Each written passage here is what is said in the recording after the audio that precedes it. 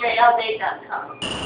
Post spin move, fade away, jump shot. This is one of my favorite moves. When you got a defender on your back, take a couple dribbles, lean one way, turn the other way, elevate, fade a little bit, and knock down the shot.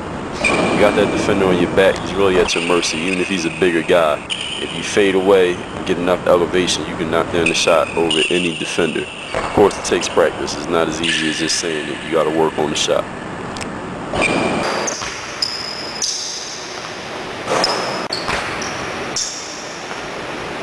Live this summer or die this summer, part 2. Work on your fucking game.